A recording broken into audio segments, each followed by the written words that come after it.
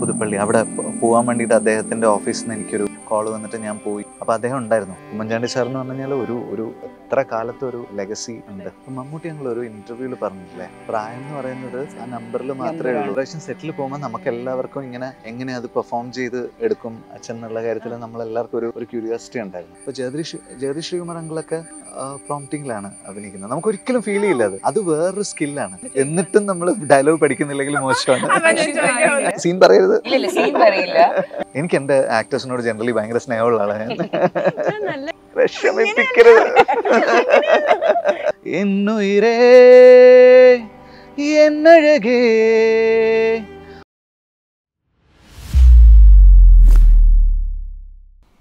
Welcome to ICG. ഇന്ന് എൻ്റെ കൂടെ ഉള്ളത് 3 അമേസിങ് ആർട്ടിസ്റ്റാണ്. എനിക്ക് അവരെ അങ്ങനെ പറയാനാണ് ഇഷ്ടം.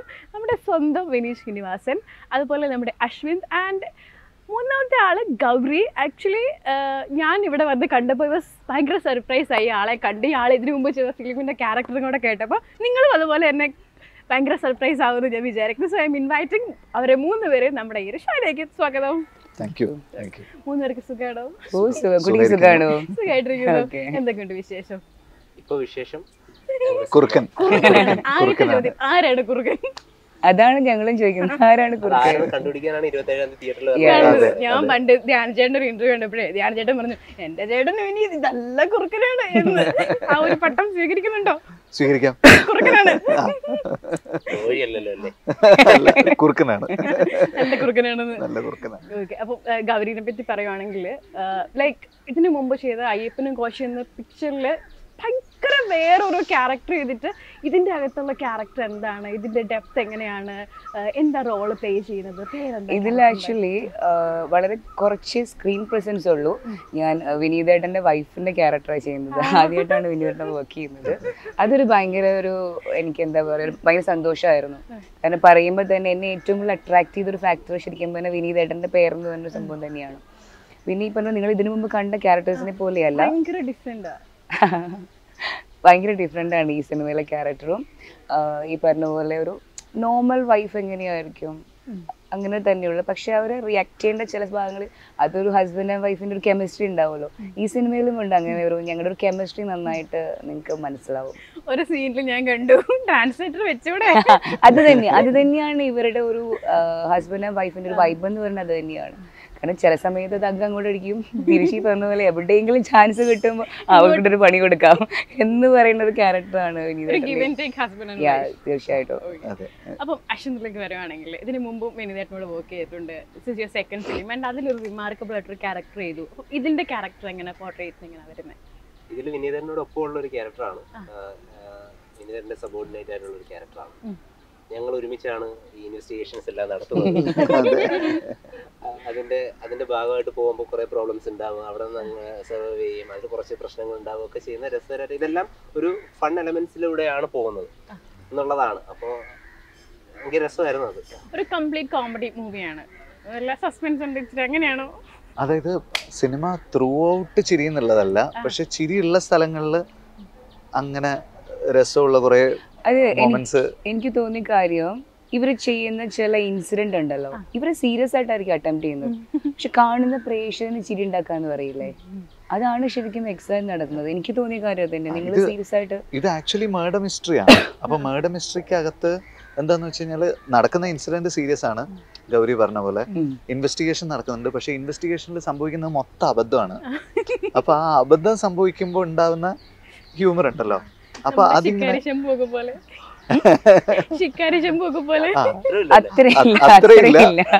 ഏറെക്കുറെ എന്താ പറയാ.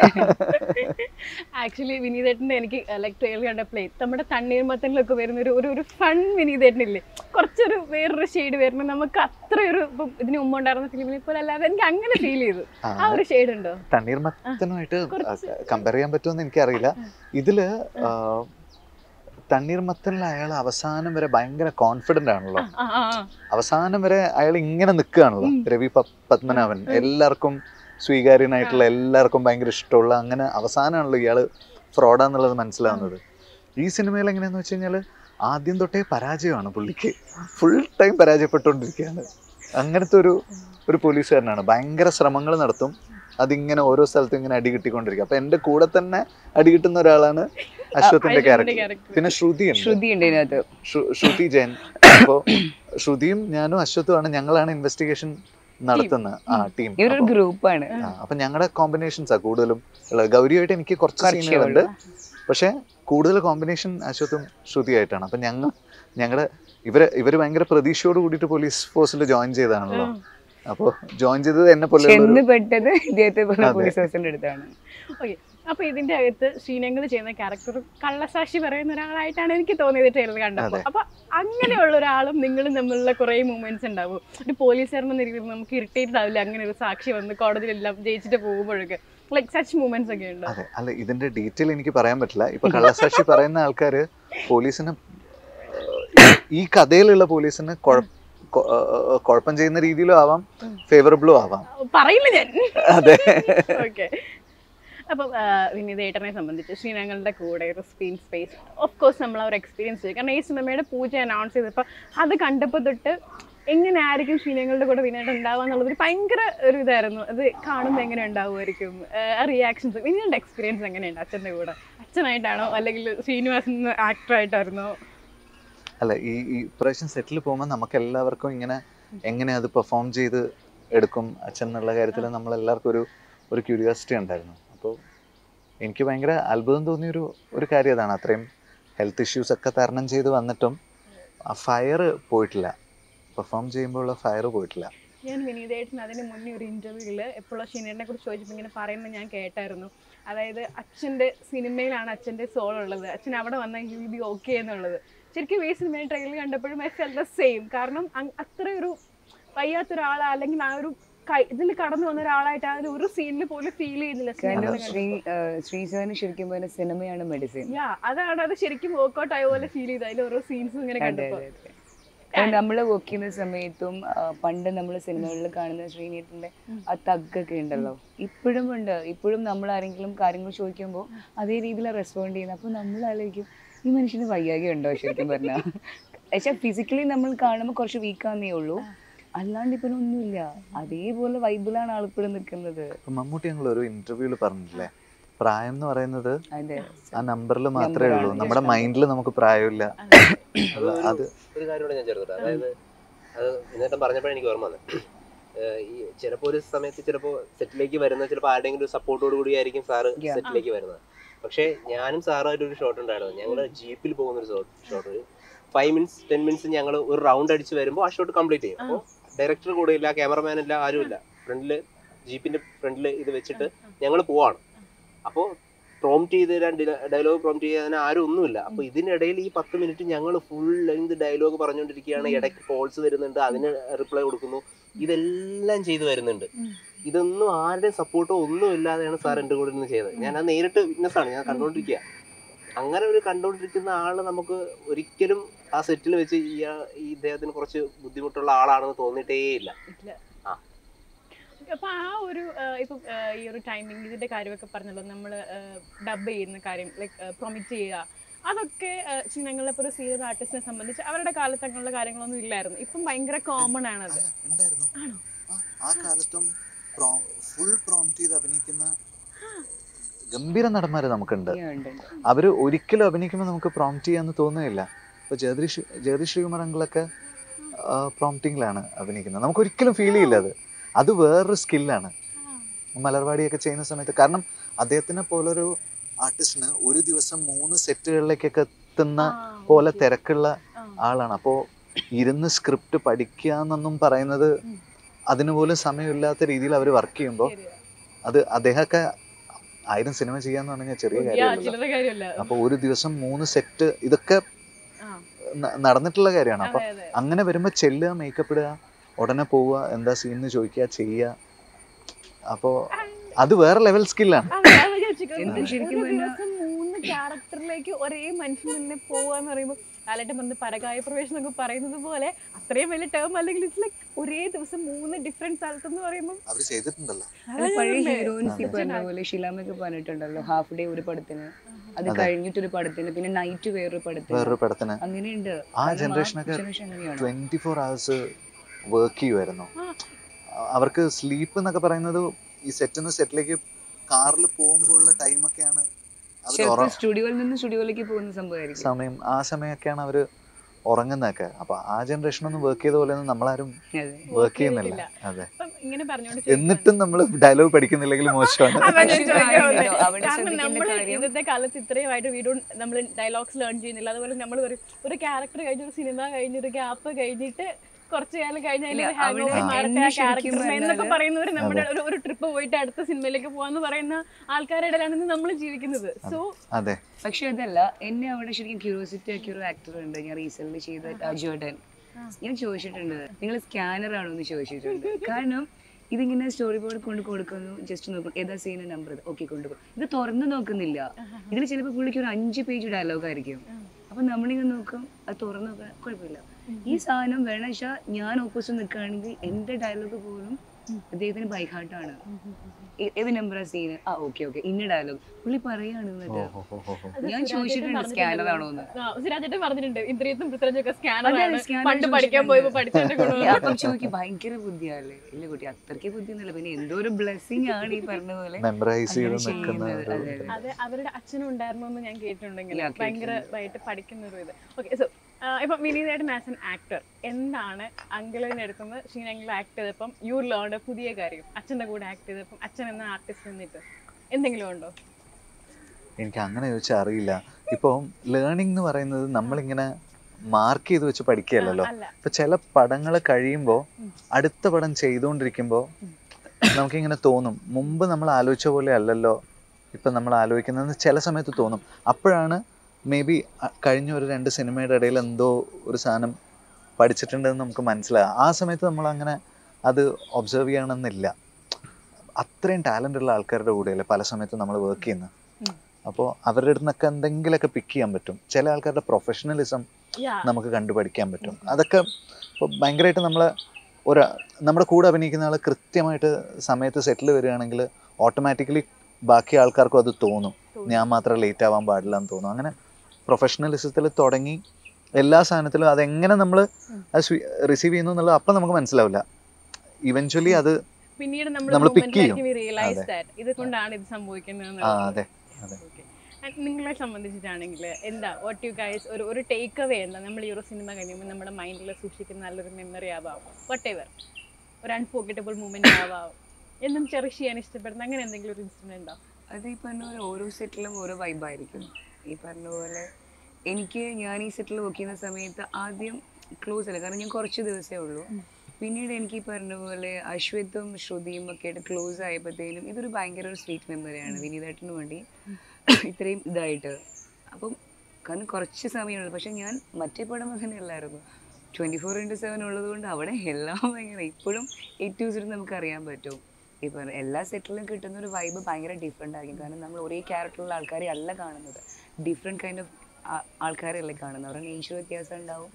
പക്ഷെ ഇവിടെ പറഞ്ഞ പോലെ ഞാൻ ഇവിടെ പറയുകയും ചെയ്തു, എനിക്ക് ഭയങ്കരമായിട്ട് മിസ് ചെയ്യുന്നുണ്ടാ നിങ്ങളെ രണ്ടുപേരെയും. കാരണം കുറച്ച് ദിവസമേ ഉണ്ടായിരുന്നുള്ളൂ, ലാസ്റ്റ് ഒരു 2 ദിവസം ഭയങ്കര ഒരു നമുക്ക് മിസ്സിങ് ആയിരുന്നു.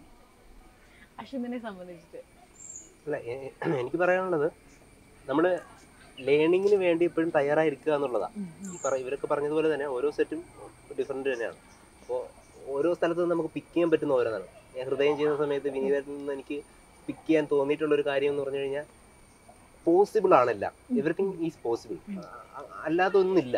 പക്ഷെ നമ്മളതിനെ സമീപിക്കുന്ന രീതിയാണ് മാറ്റേണ്ടത്. അത് നമ്മുടെ മൈൻഡ് സെറ്റ് ഒന്ന് റെഡിയാക്കി കഴിഞ്ഞാൽ, അല്ലെങ്കിൽ ചെറിയൊരു അഡ്ജസ്റ്റ്മെന്റ് ഇങ്ങനെ ചെയ്ത് കഴിഞ്ഞാൽ, അല്ലെങ്കിൽ ഇങ്ങനെ ചെന്ന് കഴിഞ്ഞാൽ നമുക്കത് എനിക്ക് ഭയങ്കരമായിട്ട് തോന്നിയിട്ടുള്ളത് ചില ആക്ടേഴ്സ് വന്ന് നിൽക്കുമ്പോൾ നല്ല ആക്ടേഴ്സ് ഒക്കെ തന്നെ ആയിരിക്കും, നന്നായിട്ട് അഭിനയിക്കുന്നവരായിരിക്കും. ക്യാമറയ്ക്ക് മുന്നിൽ വന്ന് നിൽക്കുമ്പോൾ അവർ ചിലപ്പോൾ ഒന്ന് പെട്ടെന്നൊന്ന് ഇതായി പോകും, അത് എങ്ങനെ പതറിപ്പോകും.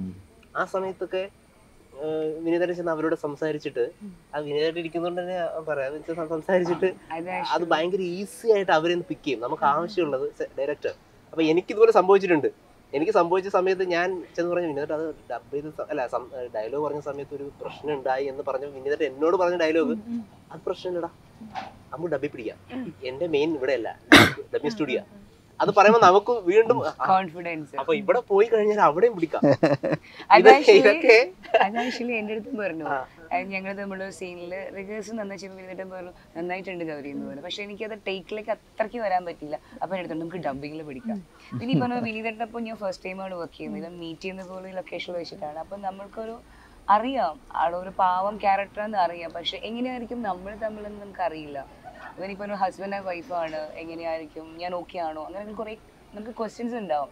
പക്ഷെ ഫസ്റ്റ് ഡേ തന്നെ ഫസ്റ്റ് ഷോട്ടിന് ഇരിക്കുന്നതിന് മുമ്പായിട്ട് വിനീതേട്ടൻ ഇങ്ങോട്ട് സംസാരിക്കുമ്പോൾ നമ്മൾ ഓക്കെയാണ്. ഇത് അങ്ങോട്ട് പോയിട്ട് വിനീതേട്ടൻ ഞാൻ ഗൗരി ഇതല്ലാണ്ട് വിനീതേട്ടൻ വന്നിട്ട് നമ്മുടെ അടുത്ത് ഫ്രീ ആയിട്ട് സംസാരിക്കും, നമ്മൾ ഓക്കെയാണ്. പിന്നെ നമ്മൾക്ക് വെച്ചാൽ കുറച്ച് ഫ്രീഡം കിട്ടും അവിടെ. ഇപ്പോൾ അടുത്തിരുന്ന് സംസാരിക്കാനാണെങ്കിലും അല്ലെങ്കിൽ പെർഫോമൻസിന്റെ കാര്യത്തിലാണെങ്കിലും ഇത് ഓക്കെ ആണോ എന്ന് ചോദിക്കാനാണെങ്കിലും അതൊരു ഭയങ്കര, കാരണം ഓപ്പോസിറ്റ് ഇരിക്കുന്നത് നടൻ മാത്രമല്ല ഡയറക്ടറും കൂടിയാണ്. അല്ല അത് മെയിനായിട്ട് എന്താന്ന് വെച്ച് കഴിഞ്ഞാൽ എനിക്ക് റിഹേഴ്സൽ ചെയ്യാൻ ഇഷ്ടമാണ് ആക്ടേഴ്സുമായിട്ട്. ഒന്ന് അത് ഭയങ്കരമായിട്ട് നമ്മൾ ചെയ്യുന്ന സാധനത്തിലേക്ക് നമുക്കൊരു ടീം വർക്ക് പോലെ അത് ഫീൽ ചെയ്യും. അപ്പൊ ഞാനായിട്ട് തന്നെ അങ്ങോട്ട് പോയി ചോദിക്കും നമുക്ക് റിഹേഴ്സൽ ചെയ്യാം. ഇപ്പൊ ഞാനും അശ്വത്തും ശ്രുതിയും കൂടി കുറെ കോമ്പിനേഷൻ ഉള്ളതുകൊണ്ട് ഞങ്ങൾ ഒരുമിച്ചിരുന്ന് പ്ലാൻ ചെയ്യും. ഇത് പറഞ്ഞു നോക്ക്, സ്ക്രിപ്റ്റില് എല്ലാ മെറ്റീരിയലും ഉണ്ടാവും, പക്ഷെ നമുക്ക് ട്വീക്ക് ചെയ്യാൻ പറ്റുന്ന ചെറിയ സാധനങ്ങൾ ഉണ്ടാവുമല്ലോ. അപ്പം നമ്മൾ പ്ലാൻ ചെയ്തിട്ട് നമ്മൾ റൈറ്ററോടും ഡയറക്ടറോടും ചെന്ന് ചോദിക്കും ഇങ്ങനെ ഒരു സാധനം പറഞ്ഞോട്ടെ, ഇത് ഈ രീതിയിൽ ചെയ്തോട്ടെ. അപ്പൊ ചില റിയാക്ഷനൊക്കെ അശ്വത് എനിക്ക് പറയും വിനീതേട്ടാ അതിന്റെ കൂടെ വിനീതേട്ടൻ ചുമ്മാ ഇങ്ങനെ ഒരു സാധനം ചേർത്ത് നോക്ക് പറഞ്ഞിട്ട് സീൻ പറയരുത്. സീൻ പറയില്ല. അതല്ല ഞാൻ കണ്ടൊരു കാര്യം എന്താന്ന് വെച്ച് കഴിഞ്ഞാൽ, അല്ല ഞങ്ങൾക്ക് കുഴപ്പമുണ്ട്. കണ്ടൊരു കാര്യം എന്താന്ന് വെച്ച് കഴിഞ്ഞാൽ വിനീതനെ സംബന്ധിച്ച് വിനീതേട്ടൻ ഒരു റൈറ്റർ കം ഡയറക്ടർ ആക്ടറാണ്. സോ വ്യത്യാസമുണ്ട്. അശ്വത് എന്ന് വെച്ച് കഴിഞ്ഞാൽ ഈ പറഞ്ഞ പോലെ വളർന്നു വരുന്ന ഉഗ്രൻ ആർട്ടിസ്റ്റാണ്. ഇതുകൊണ്ട് പൊക്കി പറയണല്ല.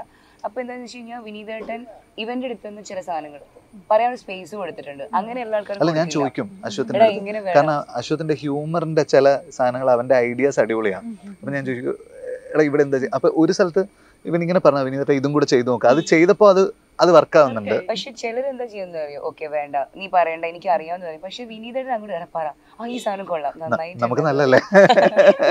പണ്ട് പലരുടെ ഇന്റർവ്യൂ കേട്ടിട്ടുണ്ട്. അതായത് പണ്ട് ലൈക്ക് നമ്മുടെ ഇപ്പോഴുള്ള ശീലങ്ങളും അതുപോലെ ലാലേട്ടനും ഒക്കെ അവരിങ്ങനെ ഒരു ടീമായിട്ട് ഇരുന്നിട്ട് അവരുടെ ഇങ്ങനെ സംസാരിച്ച് ഡെവലപ്പ് ചെയ്യുന്ന സീനുകൾ ഉണ്ടായിട്ടുണ്ടെന്നൊക്കെ ഇപ്പൊ ഇങ്ങനെ പല റീൽസും കാണും പറയില്ല. ഒരു പണ്ടത്തെ സിനിമകളെ കുറിച്ച് പറയുമ്പോൾ അത് ഈ സീൻ ഞങ്ങൾ അവിടെ ഇരുന്ന് ഡെവലപ്പ് ചെയ്താണെന്നൊക്കെ പറയുമ്പോൾ അല്ല ഇത് സീൻ നമ്മൾ ഡെവലപ്പ് ചെയ്തല്ലേ, സ്ക്രിപ്റ്റ് ഓൾറെഡി അവിടെ ഉണ്ട്. അതിനകത്തുള്ള കുഞ്ഞു കുഞ്ഞു ഇംപ്രവൈസേഷൻസ് ഉണ്ടല്ലോ, എന്തെങ്കിലുമൊക്കെ ഇപ്പൊ ബോഡി മൂവ്മെന്റിൽ നമുക്ക് എന്തെങ്കിലും ഒരു സാധനം ചെയ്യാം, അല്ലെങ്കിൽ ചെറിയ റിയാക്ഷൻസിൽ ചെയ്യാം, ഇടയ്ക്ക് എന്തെങ്കിലുമൊക്കെ ചെറിയ സാധനങ്ങൾ നമുക്ക് ആഡ് ചെയ്യാം. അത് വിത്ത് അവരുടെ പെർമിഷൻ അടക്കം. ആർട്ടിസ്റ്റുകൾക്ക് തമ്മിലുള്ള ഒരു ഗിവ് ആൻഡ് ടേക്ക് ആണ്. അതെ ഡയലോഗ്സ് നമുക്ക് ആ സിനിമയിലെ ഡയലോഗായിട്ട് ഒന്ന് ആ മോഡുലേഷൻ ഒന്ന് പിടിച്ചാൽ ഈ ഡയലോഗ് ഇവിടെ ഭയങ്കര ചിലപ്പോ അച്ചടിച്ച പോലെ ഉണ്ടാവും എഴുതി വെച്ച ഡയലോഗ്. അത് അങ്ങനെ അല്ലാണ്ട് പറയുന്നത് പോലെ നമുക്ക് മാറ്റാം കുറച്ചുകൂടെ. അതിൽ എനിക്ക് പ്ലസ് തോന്നിയത് അശ്വത് പറയുമ്പോൾ വിനീതന്നെ അത് ഹിയർ ചെയ്തിട്ടുണ്ട്, എന്നിട്ട് പറയുന്നുണ്ട് അപ്രീഷിയേറ്റ് കൊടുക്കുന്നുണ്ട്. എടാ ഇത് നല്ല രസമുണ്ട് നമുക്ക് ചെയ്യാവുന്ന. അത് എല്ലാ ആൾക്കാർക്കും ഉണ്ടാവണം എന്നില്ല ഒരു ക്വാളിറ്റി. ഒരാളെ ഹിയർ ചെയ്യുക അല്ലെങ്കിൽ നല്ല സാധനം വരുമ്പോൾ കൊള്ളാമെന്ന് പറയാം, നമുക്കത് യൂസ് ചെയ്യാമെന്ന് പറയാം. കാരണം അപ്പൊ അശ്വത്തിന് വിനീതന്റെ അടുത്ത് ഫ്രീ ആയിട്ട് പറയാം. ഇത് ഒരു ഇതില്ലാണ്ട് ഒരു എന്താ പറയാ അദ്ദേഹം ഒരു സീനിയർ ഡയറക്ടർ ആക്ടറാണെന്ന് പറയാൻ പറ്റുന്ന ഒരു ഫ്രീഡം കൊടുത്തിട്ടുണ്ട് ഇവര്. അല്ല അത് ഞാൻ വന്ന സമയം തൊട്ട് നമ്മുടെ ഒരു ട്രെയിനിങ് അതാ. ഇപ്പൊ ഞാൻ സൈക്കിളിൽ അഭിനയിക്കുമ്പോൾ ഞാൻ സായി ചേട്ടനോട് ചോദിക്കും, സായികുമാർ അങ്കിളിന്റെ അടുത്ത് ചോദിക്കും, മകന്റെ അച്ഛനിൽ അഭിനയിക്കുമ്പോൾ അച്ഛൻ്റെ അടുത്തും ജനാർദ്ദൻ അങ്കിളിന്റെ അടുത്തും ചോദിക്കും. ഞാൻ കൂടുതൽ എബി ചെയ്യുന്ന സമയത്ത് ഞാൻ ഹരീഷേട്ടൻ്റെ അടുത്ത് ചോദിക്കും ഹരീഷേട്ടൻ എന്ത് ചെയ്യാം. അപ്പൊ എബിയിൽ ഞാൻ ഇങ്ങനെ ചെയ്യുന്ന സാധനമൊക്കെ ഹരീഷേട്ടന്റെ ഐഡിയ ആണ്. എടാ നീ ചുമ്മാ നിൽക്കുമ്പോൾ ഇങ്ങനെ ഒരു സാധനം നീ ചെയ്തോ, അപ്പൊ എപ്പോഴും നീ ഫ്ലൈറ്റിന്റെ ഒരു സ്വപ്നത്തിലാണ് നിൽക്കുന്നുള്ളത് ഫീൽ ചെയ്യും. അപ്പൊ ഞാൻ ചോദിച്ചു കറക്റ്റ് ആണല്ലോ. അപ്പൊ അങ്ങനെ നമുക്കിങ്ങനെ കിട്ടും, ആക്ടേഴ്സ് തരും, എല്ലാവർക്കും ഐഡിയാസ് ഉണ്ടാവുമല്ലോ. അപ്പോൾ നമ്മൾ അങ്ങോട്ട് ചോദിച്ചാൽ കിട്ടും. അതെ. പിന്നെ നമ്മൾ ആർട്ടിസ്റ്റിനെ മറ്റുള്ളവർ നോക്കുമ്പോഴും അത് ഓക്കെ അവരെ മൈനർ ആയിട്ടുള്ള കാര്യം ശ്രദ്ധിച്ചു എന്നുള്ളൊരു സംഭവം മാത്രമല്ല നമ്മുടെ ഐഡിയാസ് അത്രയല്ലേ ഉണ്ടാവുള്ളൂ. നമ്മൾ അഭിനയിക്കുന്ന ഒരു രീതിയിലാണ്, നമുക്ക് ലിമിറ്റേഷൻസ് ഉണ്ടല്ലോ ആസ് എ ഹ്യൂമൻ ബീങ്. അപ്പോൾ ബാക്കിയുള്ളവരുടെ ഐഡിയാസ് കിട്ടുമ്പോൾ നമ്മുടെ സാധനങ്ങൾ ഇങ്ങനെ ചെറിയ ചെറിയ വ്യത്യാസം വരും. അപ്പൊ അടുത്ത ക്വസ്റ്റ്യൻ എന്ന് വെച്ചാല് ധ്യാൻ ചേട്ടൻ പറഞ്ഞിട്ടുണ്ടായിരുന്നു വിനീതേട്ടന്റെ അടുത്ത സിനിമയിൽ ഞാനുണ്ടെന്ന്. ഇപ്പൊ ലാസ്റ്റ് ലാലേട്ടൻ അത് ലൈക്ക് എയർ ചെയ്തിരിക്കുകയാണ്. അതിനൊരു കാസ്റ്റ് ആൻഡ് ക്രൂ ഒക്കെ പറഞ്ഞു നമ്മുടെ പുതിയ സിനിമയെ പറ്റി. എന്താ പറയാനുള്ളത്? സെയിം സിനിമ തന്നെയാണോ? വർഷങ്ങൾക്ക് ശേഷം അല്ല ധ്യാൻ ചേട്ടൻ ഉണ്ടെന്ന് പറഞ്ഞ സിനിമ. അതെ അതെ അതെ. അത് നമ്മള് ഷൂട്ടിന്റെ കാര്യമൊക്കെ ഫൈനലൈസ് ആവുന്നേ ഉള്ളൂ. ഈ വർഷം ഉണ്ടാവും, ഈ വർഷം ഷൂട്ട് ഉണ്ടാവും. ഡേറ്റ്സും കാര്യങ്ങളൊക്കെ തീരുമാനിക്കുന്നുള്ളൂ. അപ്പം ഞാൻ വിനീതേട്ടൻ്റെ അടുത്തൊരു ക്വസ്റ്റ്യൻ ചോദിക്കുകയാണ്. അതായത് വിനീതേട്ടൻ്റെ കൂടെ ഇത്രയും നാളും ആക്ട് ചെയ്തിട്ടുള്ള വിനീതേട്ടൻ്റെ ഡയറക്ടറുള്ള കുറച്ച് ആർട്ടിസ്റ്റുകളുണ്ടല്ലോ, അവരിപ്പം ഒരു റാങ്ക് ചെയ്യാൻ പറയുവാണെങ്കിൽ according to as A director അവരുടെ ആക്ടിങ് ഞാൻ റാങ്ക് ചെയ്യൂല. അങ്ങനെയല്ല, ജസ്റ്റ് ഒന്ന് ട്രൈ ചെയ്ത് നോക്കോ. റാങ്ക് ചെയ്യാനൊന്നും പറ്റില്ല. മീൻസ് നമുക്കൊരു ഒരു ടാലന്റ് ഉണ്ടാവത്തില്ല, നമുക്ക് ഫീൽ ചെയ്യത്തില്ല ഓക്കെ ഇത് കൊള്ളാം, ഇത് കുറച്ചുകൂടെ അങ്ങനെയുള്ളൊരു സാധനം. എനിക്ക് എൻ്റെ ആക്ടേഴ്സിനോട് ജനറലി ഭയങ്കര സ്നേഹമുള്ള ആളാണ്. ഞാൻ നല്ല ഡയറക്ടർ, ഞാൻ അങ്ങനെയൊന്നും പറയില്ല. അല്ല, നമുക്ക് എല്ലാവരോടും അറ്റാച്ച്മെന്റ് ഉണ്ടല്ലോ. ഈ റാങ്കിങ് ഒക്കെ അവർ കണ്ട അവരെന്ത് വിചാരിക്കും? ശരിയാ, ഓക്കെ ഫൈൻ. അങ്ങനെയാണെങ്കിൽ ഞാൻ ക്വസ്റ്റ്യൻ മാറ്റി വിട്ടിരിക്കുന്നു. അടുത്തത് വിനീതേട്ടൻ ഒരു പാട്ട് പഠിപ്പിക്കും. വയ്യാത്തോണ്ട് ഞാൻ അടുത്ത പ്രാവശ്യം മിന്നുമഴകെ മിന്നഴകെ പ്ലീസ് മിന്നുന്നുണ്ട്. ഞാൻ കുറേ മിന്നുന്നേട്ടൻ്റെ അന്ന് കുഞ്ഞു കുട്ടിയായിരിക്കുമ്പോൾ ടി വി കാണുമ്പോൾ തൊട്ട് കുറച്ച് കുഞ്ഞു കുട്ടിയായിരിക്കും. ഓക്കെ, മാറ്റാം. അപ്പൊ ഞാൻ വിനീതേട്ടൻ എന്തെങ്കിലും ഡയറക്റ്റ് കാണുമെന്ന് എനിക്കറിയാം. അപ്പൊ കാണുമ്പോൾ വിനീതേട്ടൻ്റെ അടുത്ത് ഈ പാട്ട് കേൾക്കണം എനിക്ക് ഭയങ്കര ആഗ്രഹമുള്ളൊരു പാട്ടാണ്. സോ രണ്ടുപേരും പ്ലീസ്. അപ്പൊ എന്തായാലും വർഷങ്ങളുടെ ആഗ്രഹമാണ്. വീണ്ടും വീണ്ടും പറഞ്ഞ് മിന്നലഴകെ മിന്നലഴകെ മിന്നുമഴകെ നിലാമഴയിൽ നനയുമഴകെ മെല്ലെ മെല്ലെ നീ എന്നരികിലൊന്നണയാമോ തിങ്കളെറിയും പൂനിലാവേ മണിമുകിലെ മാരിവില്ലേ കൊഞ്ചി കൊഞ്ചിയൻ കൂടെ നീ പോരാമോ എന്നുയിരേ എന്നഴകേ ഭൂമിയിലേ ദേവതയേ എന്നോമലേ എന്നന്തരാത്മാവിൽ മന്ത്രമോദിയവളേ.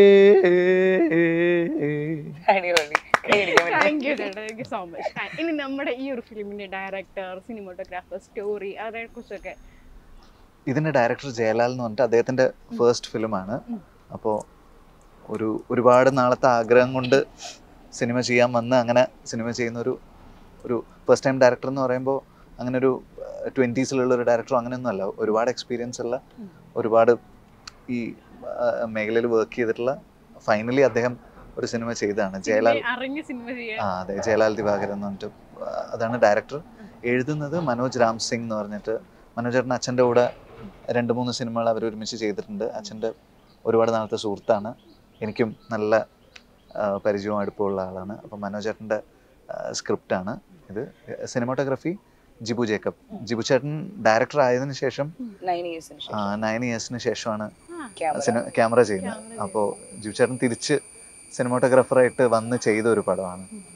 മ്യൂസിക് ചെയ്യുന്ന പുതിയ മ്യൂസിക് ഡയറക്ടറാണ് ഉണ്ണി ഇളയരാജ എന്ന് പറഞ്ഞിട്ട്, പുതിയ music director. Art Joseph Nellickal. Editor രഞ്ജേട്ടനാണ്, Ranjan Abraham, നമ്മുടെ സ്വന്തം ആളാണ്. പ്രൊഡക്ഷൻ മഹാസുബേർ. അതെ, സുബേർക്കാണ് പ്രൊഡ്യൂസ് ചെയ്തിട്ടുള്ളത്. പിന്നെ ഒരു ടെക്നിക്കൽ ടീമൊക്കെ ഒരു വലിയ സൗണ്ട് ഡിസൈൻ ചെയ്തിട്ടുള്ള സിംഗ് സിനിമ, അങ്ങനെ ഒരു. പിന്നെ ഹൃദയത്തിൻ്റെ ഒക്കെ മിക്സ് ചെയ്ത വിപിൻ നായർ തന്നെയാണ് ഇതിൻ്റെ DTS തിയേറ്റർ മിക്സ് ഒക്കെ ചെയ്തിട്ടുള്ളത്. അപ്പോൾ ഈ സിനിമ എന്നാണ് തിയേറ്ററുകളിലേക്ക് എത്തുന്നത്? പ്രേക്ഷകരോട് നമ്മൾ പറയുമ്പോൾ what you guys want to convey to them? ഈ ഒരു സിനിമയുടെ ഒരു മിഷൻ അല്ലെങ്കിൽ നമ്മളിത് പറയുന്നത് എന്താണ്? ഈ വരുന്ന 27th റിലീസ് വെച്ചിട്ടുള്ളത്. അപ്പോൾ ഞങ്ങളെല്ലാവരും അതിനു വേണ്ടിയിട്ട് കാത്തിരിക്കുകയാണ്. അപ്പം അവരോട് പറയാനുള്ളത് തിയേറ്ററിൽ വന്നിട്ട് എല്ലാവരും സിനിമ കാണണം, വേറൊന്നും പറയാനില്ല. തിയേറ്ററിൽ തന്നെ വന്ന് കാണണം. ആക്ച്വലി ഇതൊരു എല്ലാത്തരം പ്രേക്ഷകർക്കും കാണാൻ പറ്റിയ ഒരു സിനിമയാണ്. കുറച്ച് സമയം നമ്മളൊന്നും ആലോചിക്കാണ്ട് ചിരിക്കാനൊക്കെ പറ്റുന്ന രീതിയിൽ കുറേ നല്ല എലമെൻറ്റ്സ് ഉള്ളൊരു നല്ല ബ്യൂട്ടിഫുൾ ഒരു സിനിമയായിരിക്കും. ആ ഒരു കാര്യത്തിൽ കോൺഫിഡൻസോടെ പറയാൻ പറ്റും. അപ്പം നമ്മൾ ഇന്ന് ഇവിടെ ഇരിക്കുന്ന സിറ്റുവേഷനിൽ നമ്മുടെ ഫോമർ CM ആയിട്ടുള്ള ഉമ്മൻചാണ്ടി സാർ മരിച്ചു. അപ്പം അദ്ദേഹത്തെക്കുറിച്ചൊക്കെയുള്ള ഒരു മെമ്മറി വിനീതേട്ടനാണെങ്കിലും. ഞാൻ അദ്ദേഹത്തിൻ്റെ കൂടെ ഒരു 2-3 സ്റ്റേജ് ഒരുമിച്ച് ഷെയർ ചെയ്തിട്ടുണ്ട്. ഒരു തവണ പുൽപ്പള്ളിയിൽ, പുതുപ്പള്ളി, അവിടെ പോകാൻ വേണ്ടിയിട്ട് അദ്ദേഹത്തിൻ്റെ ഓഫീസിൽ നിന്ന് എനിക്കൊരു കോൾ വന്നിട്ട് ഞാൻ പോയി. അപ്പോൾ അദ്ദേഹം ഉണ്ടായിരുന്നു അവിടെ ഒരു ഫംഗ്ഷന് പങ്കെടുക്കാൻ വേണ്ടിയിട്ട്. പിന്നെ എപ്പോൾ കാണുമ്പോഴും എൻ്റെ അടുത്ത് അതിനെ പറ്റിയിട്ട് പറയും, അന്ന് ഞാൻ വിളിച്ചിട്ട് വിനീത് വന്നല്ലോ, എനിക്കതിൽ സന്തോഷമുണ്ട്. 2 പ്രാവശ്യം കണ്ടപ്പോഴും അത് പറയുമായിരുന്നു. പിന്നെ എറണാകുളത്തെ ഒരു ഫംഗ്ഷന് ആണ് ലാസ്റ്റ് ഞാൻ അദ്ദേഹത്തിൻ്റെ കൂടെ കൂടുന്നത്. എല്ലാവർക്കും ഇപ്പോൾ നമ്മൾ പൊളിറ്റിക്സ് എന്നുള്ള സാധനമൊക്കെ മാറ്റി വെച്ച് കഴിഞ്ഞാൽ എല്ലാവർക്കും മാറ്റിവെച്ചാൽ പോലും മാറ്റിവെച്ച് കഴിഞ്ഞാൽ നല്ല മാറ്റിവെച്ചാൽ പോലും ഒരു വ്യക്തി എന്നുള്ള നിലയിൽ എല്ലാവർക്കും ഭയങ്കര സ്നേഹം തോന്നുന്നൊരു ഒരു പ്രസൻസ് ഉള്ളൊരു ആളാണ്. അത് തീർച്ചയായിട്ടും അങ്ങനെയല്ലേ. എനിക്ക് ഈ പറഞ്ഞ പോലെ ഇവരെയൊക്കെ എന്താ പറയുക, കണ്ടും കേട്ടും അത് ഞാൻ നേരിട്ട് മീറ്റ് ചെയ്തിട്ടില്ല. സോ ഒരുപാട് കേട്ടിട്ടുണ്ട്. ഈവൻ അമ്മയൊക്കെ ആണെങ്കിലും അച്ഛനൊക്കെ ആണെങ്കിലും പറഞ്ഞ് ഇവരെ കുറിച്ച് കേട്ടിട്ടുണ്ട്. അപ്പം ഇത് തന്നെ നല്ലൊരു പൊളിറ്റീഷ്യൻ ആയിരുന്നു ഈ പറഞ്ഞ പോലെ. ഒരുപാട് രാഷ്ട്രീയ പാർട്ടികൾ നമുക്കുണ്ടെങ്കിലും ചില രാഷ്ട്രീയക്കാരെ മാത്രമേ നമുക്ക് മനസ്സിലെന്നും അത് അവരുടെ വ്യക്തിത്വം കൊണ്ടാണ് അങ്ങനെ എന്നും ചേർത്ത് നിർത്താൻ പറ്റുന്ന ഒരു രാഷ്ട്രീയ നേതാവായിരുന്നു അദ്ദേഹം. ഒരുപാട് വിഷമമുണ്ട്. കോൺഗ്രസിനെ സംബന്ധിച്ച് ഒരു യുഗാവസാനമാണ്, എൻഡ് ഓഫ് എൻ എറ. അത് അല്ല, ഇനി അങ്ങോട്ട് ആൾക്കാർ ഉണ്ട്. പക്ഷെ ഉമ്മൻചാണ്ടി സാർ എന്ന് പറഞ്ഞു കഴിഞ്ഞാൽ ഒരു എത്ര കാലത്തൊരു ഒരു ലെഗസി ഉണ്ട്. ഇതൊരു ചെറിയ കുട്ടികൾ പോലും അദ്ദേഹത്തെ പേരെടുത്ത് ഒരു ഇതിൽ കണ്ടിട്ടുണ്ട്, ഉമ്മൻചാണ്ടി.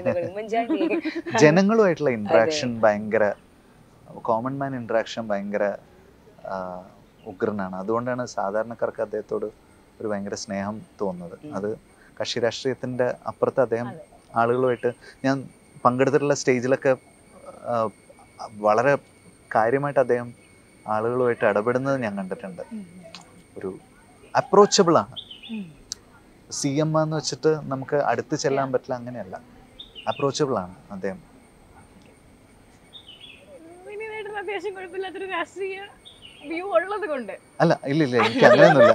ഞാൻ എന്തെങ്കിലും അങ്ങനെ ഒരു പൊളിറ്റിക്കൽ സ്കൂപ്പ് പോലത്തെ സിനിമ ചെയ്യാൻ സാധ്യതയുണ്ടോ വിനീതേട്ടൻ? ഡയറക്റ്റ് ചെയ്യാൻ, റൈറ്റിംഗ് ഓട്ടോ അങ്ങനത്തെ ഒരു മേഖല ചെയ്യുന്നുണ്ടെങ്കിൽ അതിൽ കലർപ്പില്ലാണ്ട് ചെയ്യണമല്ലോ. അത് നമ്മുടെ നാട്ടിൽ ഇനി നടക്കില്ല. എനിക്ക് അറിഞ്ഞൂടാ, മാറി അങ്ങനെയൊക്കെ ആരെങ്കിലും ചെയ്ത് എനിക്കതിനുള്ള ഗട്ട്സ് ഇല്ല. നടക്കുമായിരിക്കും, എനിക്കതിനുള്ള ഗട്ട്സ് ഇല്ല. അപ്പോൾ താങ്ക് യു സോ മച്ച് എല്ലാവർക്കും. ആൻഡ് നിങ്ങളുടെ ഈ സിനിമയ്ക്കും വരാനിരിക്കുന്ന എല്ലാ future പ്രോജക്ട്സിനും all the very best. And thank you so much for being. Thank you so much.